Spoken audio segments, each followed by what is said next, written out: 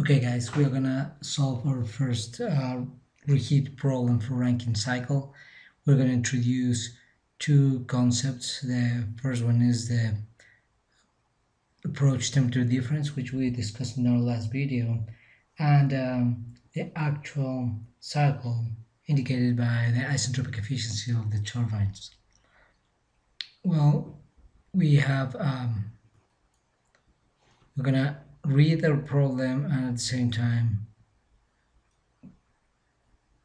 we're gonna draw our diagram, and we're going to draw it in two ways. One will be a schematic and then an ITES. So first of all, we said that we have a pressure boiler of 10 megapascal, so that means that we have a boiler, and that boiler, it says that it gets its heat from a high temperature reservoir that is at 115 degrees Celsius. And it says that the approach temperature difference that we have is at the hot end and is 15 degrees. Okay, the pressure here is 10 megapascal. So we draw this steam to a high pressure turbine.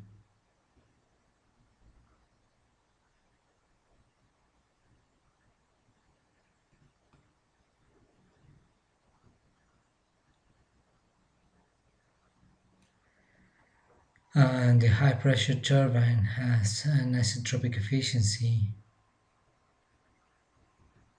of 85%. So we draw this steam out of the turbine at 750 kilopascal. Then we reheat it in the same boiler with the same temperature approach, and then we introduce it to a low pressure turbine. The efficiency of the low pressure turbine is 80%, and then we go to a condenser which operates at 10 kilopascal. And then we have a pump.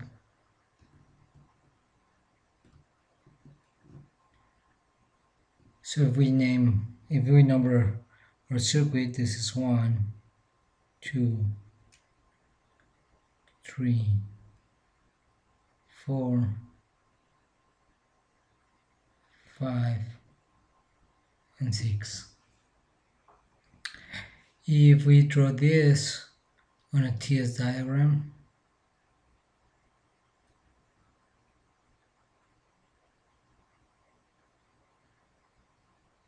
we're going to have something like this. Is not to scale, remember.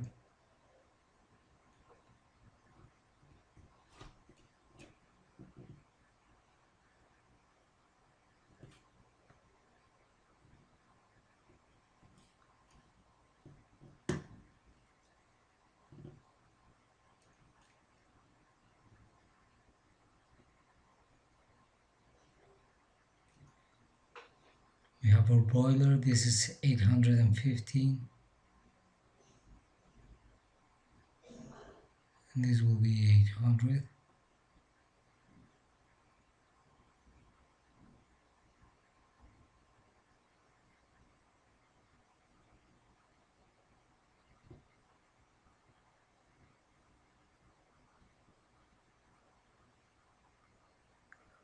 One, 2, 3, 4, 5, and 6. We have straight lines here, but remember that since we have isentropic efficiency, we actually going to be something like this. Okay, so what we are asked to get is our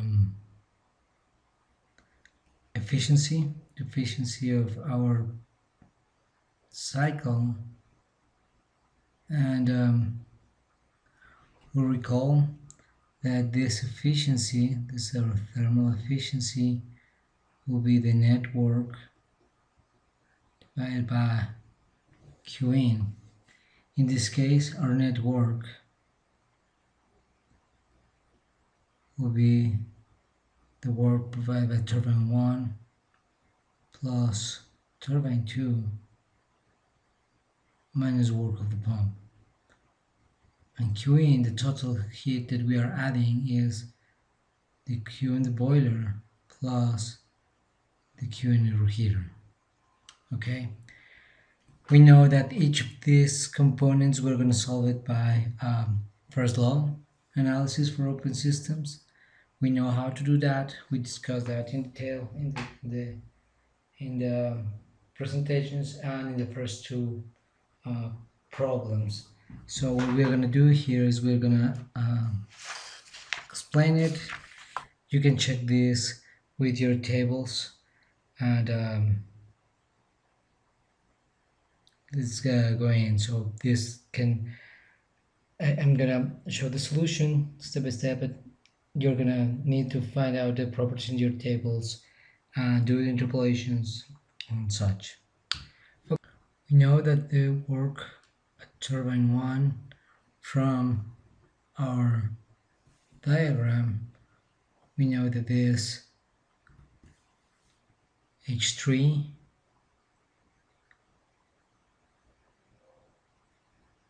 minus H4 actual.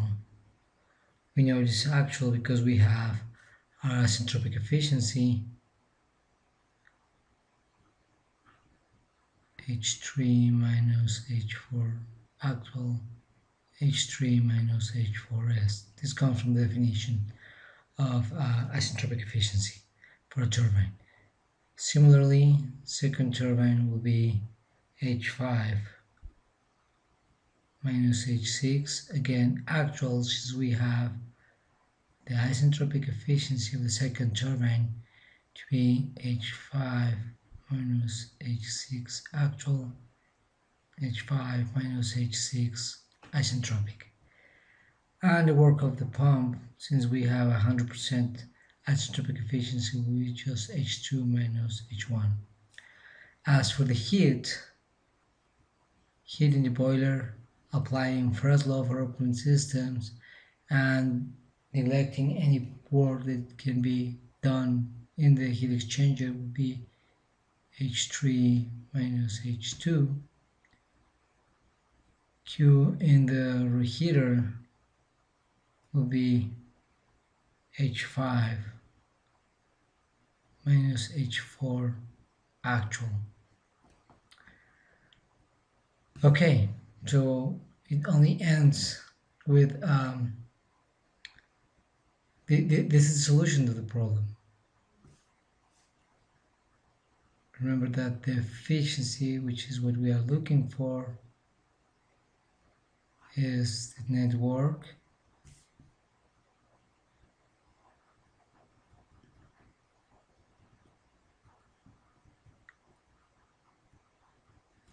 divided by the total Q in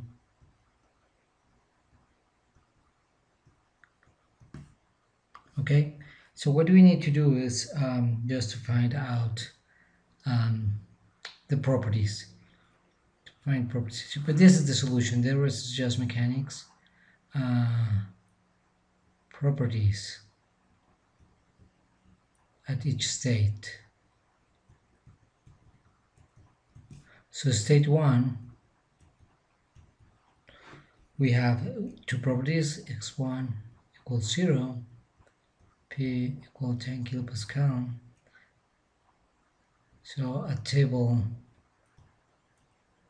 A5, we have H1 to be 191.81 kilojoules per kilogram, and volume 1 will be 0.0010 cubic meters per kilogram. This defines our first state. State 2,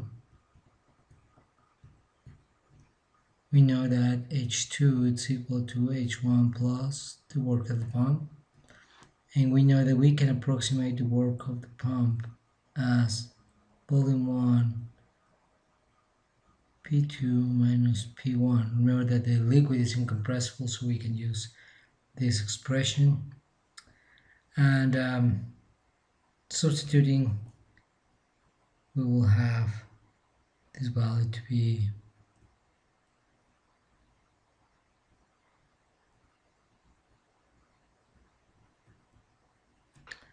just H2 equals 201.90 kilojoules per kilogram. As for state 3, we have pressure, it's equal to 10 megapascal, and temperature 3 we can get it from our definition of approach, and this definition of approach will be TH minus the approach temperature in the boiler. So this will be 815 Celsius minus 15. If we remember that the Kelvin degree is the same size of the Celsius degree, or the Kelvin, not the Kelvin degree, we have 800 degrees. So this makes a superheated vapor. So we need to look at table A6, and we will find that H3 is 4140.5 kilojoules per kilogram, and S3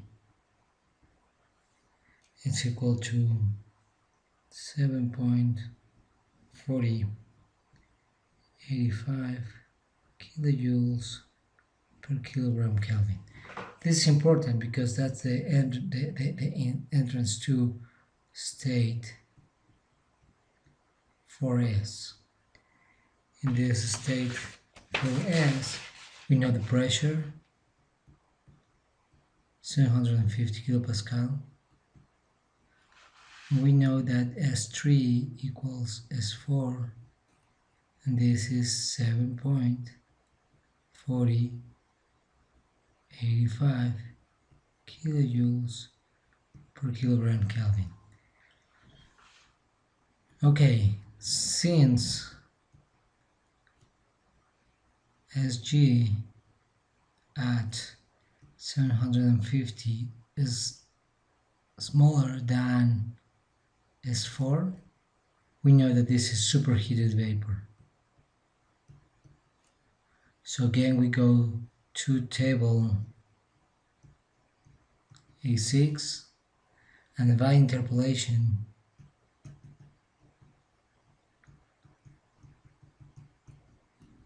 we find that H4S,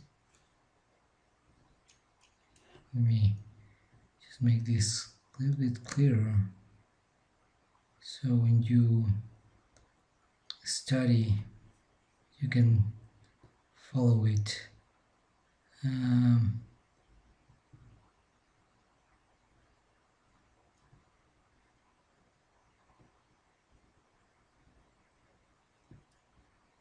H4S is equal to 3050.4 kilojoules per kilogram.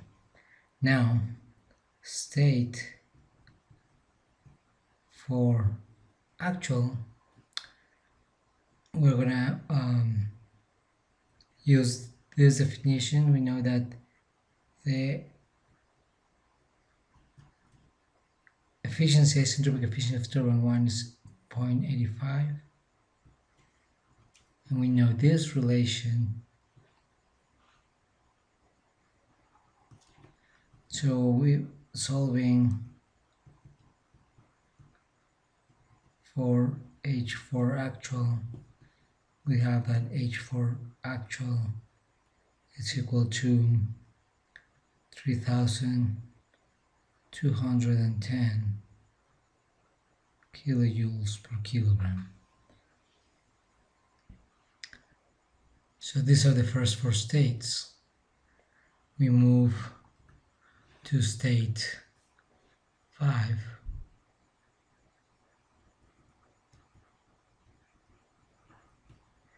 And for this state 5, sorry, there's a mistake here, it's not 750, should be 800. And I think it's wrong also in the statement. Yeah, please, this 800. Yeah, I moved it to be 800, so you don't need to double interpolate. So, sorry about this confusion. The values I'm getting here are for 800, so they are correct.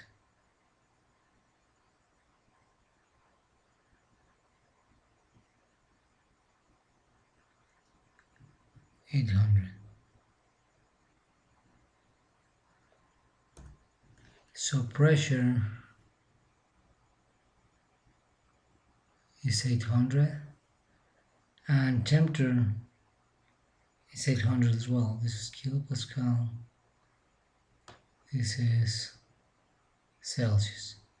This is superheated, so again table A6,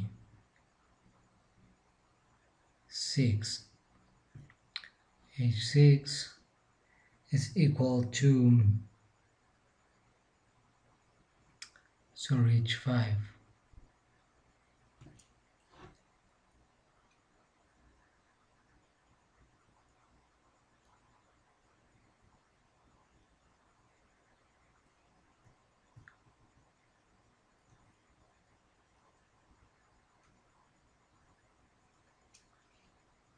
So H5, it's equal to 4,157, and S5 is equal to 8.61 kilojoules per kilogram Kelvin, kilojoules per kilogram. Now state 6,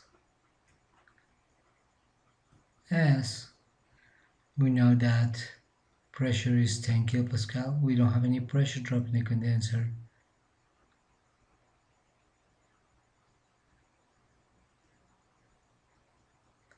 S6 is equal to S5, which is 8.6061 kilojoules per kilogram Kelvin. Again, this is a superheated vapor, since S6 is greater than Sg at 10 kilopascal, and by interpolation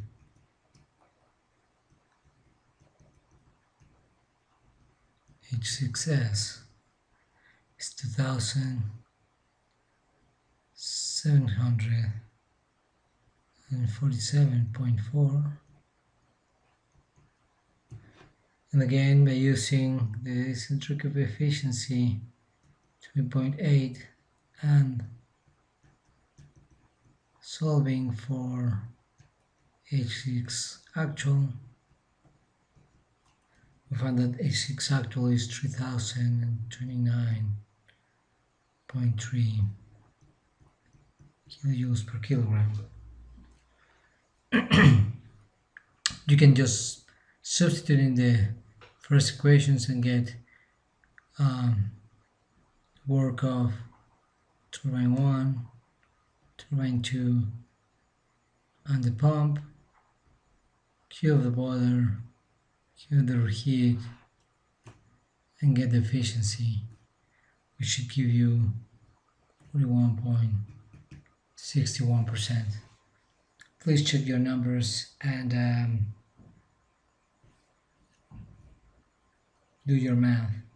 This is a very good way of understanding. Okay, thank you very much, guys.